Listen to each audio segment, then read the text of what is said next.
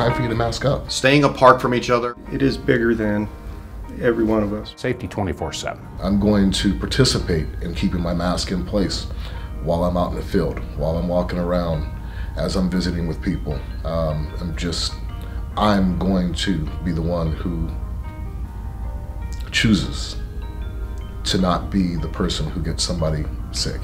At the end of the day, you know, my 86-year-old grandma lives in my house. She goes nowhere all day long. She stays home, right? Well, if she gets COVID and dies, I got to look at myself in the mirror every day saying, I brought that home to you. This has always been about personal responsibility, and it's been about community, and that's what a mask really is. It's about protecting those around you, not necessarily just yourself. Things in our everyday life that we take for granted, like carpooling out onto the Hanford site, right, is quite easily one of the most important things you can stop doing, right, to slow the spread of COVID to your brothers and sisters. Wear a mask to protect our workforce. That's the key to all of this. No one likes wearing these things. It is not natural, it's not something that we do, it's not something we're comfortable with, but it's something we have to do to protect ourselves, to protect our coworkers, to protect the mission, which is what we're here for, and as well, it protects our community. And right now our community is hurting. Scientists are now finding that the face masks do offer a level of protection from the spread of COVID-19. And for me, you know, it's as simple as it's just another tool in the toolbox of personal protection equipment that's required to perform our jobs. It's definitely made me more cautious of my actions, so when I go visit my grandma or my family, I know that I'm taking safe precautions and that I'm keeping them safe. I think for the most part the workforce is doing their job. Not everybody's happy about it, but I think they're doing their part. You can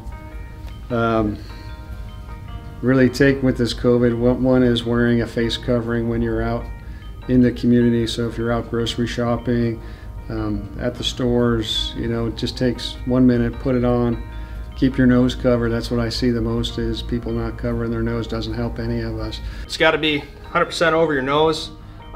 Make a decent seal up here, and again, we're catching large droplets, and even if you wear the ones that seal completely, it still can't catch the aerosols. So the goal is to cover your whole nose, your whole mouth, and be able to catch those large droplets. But the fact is, when it was 105 degrees out here, my members were out there wearing them in the ditch. And for that reason, I'll wear them all the time. Again, while you're wearing a face covering, are the things that you can do to protect yourself and your family and your teammates. Your job as a co-worker, brother's keeper, that sort of thing, to make sure that, hey, 6 feet.